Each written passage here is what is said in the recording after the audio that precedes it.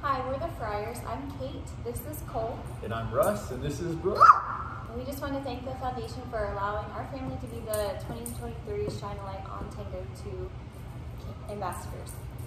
And first off, let's just tell you a little bit about our family. Our oldest, Brooke, here is not affected by TANGO2, but our second son, Hudson, passed away in October of 2020 from TANGO2. Although at the time we weren't aware of that, he had been reaching some milestones, and some milestones he had not been, or had been, and the ones that he had regressed some. Dancing makes us happy. Dancing makes us happy. Bounce, bounce. A lot of those regressions were just shrugged off by our pediatrician, and give him a kiss. Give brother a kiss. After his passing, we started searching for answers. We did a whole exome sequencing test immediately after his passing, as well as a lot of other testing. And unfortunately, it took us about a year. We finally received a diagnosis, so we are blessed to have received that TANGO2 diagnosis. And it was at that time we started engaging with the TANGO2 Foundation. We started learning as much as we could about the disease. We also started to engage with the Facebook group and just learn as much as we could from other families that had been through or going through what we were going through. And at that time, we also were pregnant with our third child, Cole.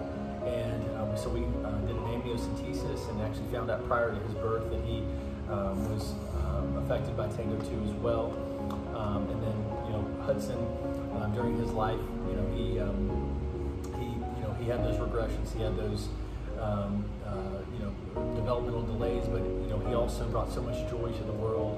And we found the same thing with Cole, that he's just brought so much joy to our lives and the lives of others.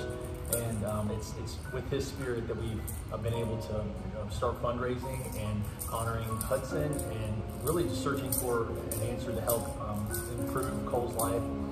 So far, Cole has just been doing so well with his milestones, but we also are keeping a watchful eye on his feedings. We actually had a G-tube put in a few weeks ago, and that's been going really well, and that just gives us peace of mind that we're always going to be able to give him feeds and nutrition as much as he needs.